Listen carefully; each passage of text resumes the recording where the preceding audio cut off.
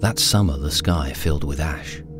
The sunlight became increasingly faint, and the temperatures started to fall all over the planet.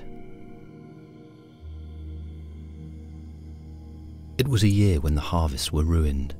Rainfall tripled in some areas around the world, and it snowed copiously in some places close to the equator. Renting out a villa in Switzerland on the shores of Lake Geneva was not necessarily a good idea. All of us who went there were somehow fleeing our past, and yet we knew nothing of what would take place there, nor of the intentions of a darkness which I had no choice but to exaggerate in a poem.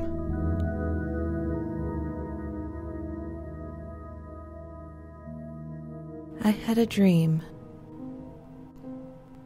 which was not all a dream. The bright sun was extinguished, and the stars did wander darkling in the eternal space, rayless and pathless, and the icy earth swung blind and blackening in the moonless air.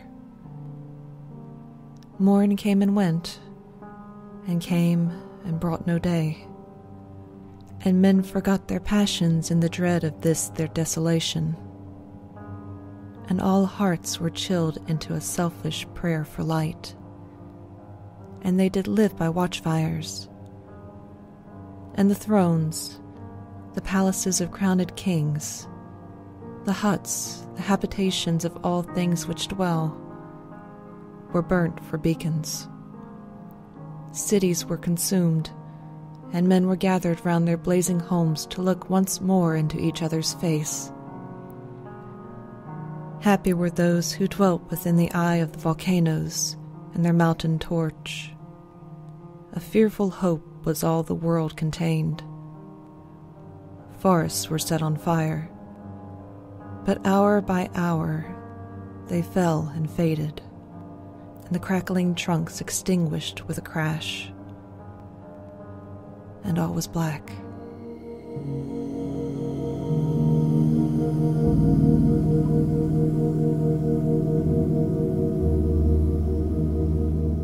That is the darkness in which I was created.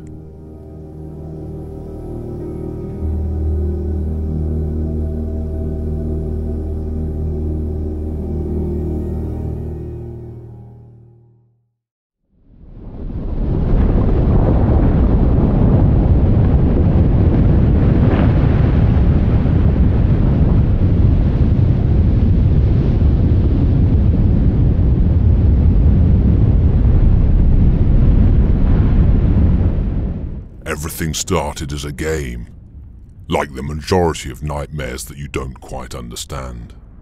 Since then, too many things have happened in the world. Empires and nations have fallen, never-ending wars, all the songs of ice and fire.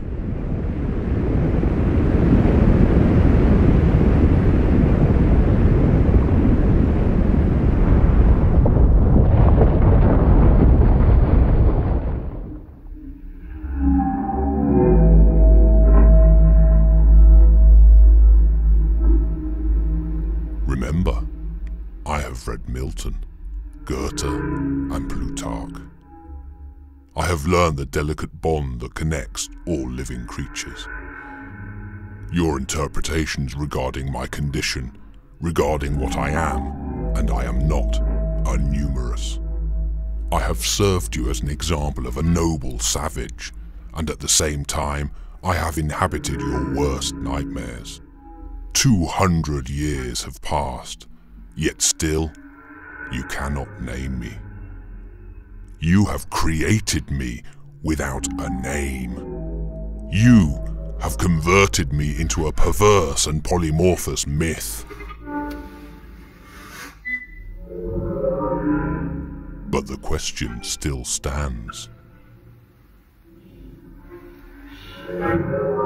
Are you prepared to play at being God?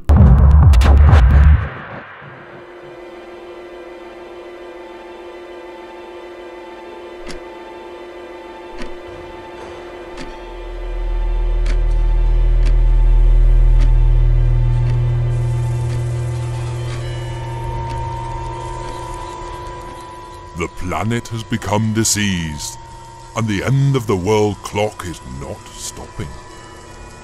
You invoke me for everything that has turned out badly, but remember, you created me.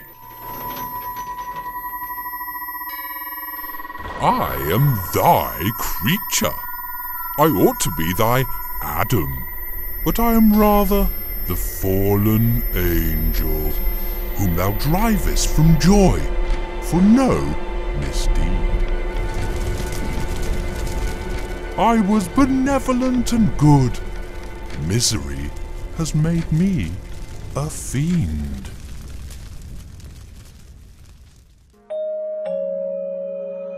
Make me happy, and I shall again be virtuous.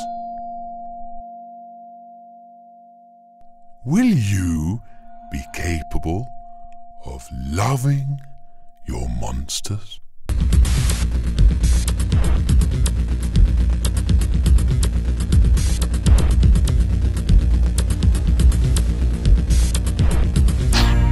In the spring of 1315, there began an era of unpredictable weather. It did not lift until 1851. You remember 1816 as the year without a summer. June 1816, a sudden snowstorm blankets all the countryside.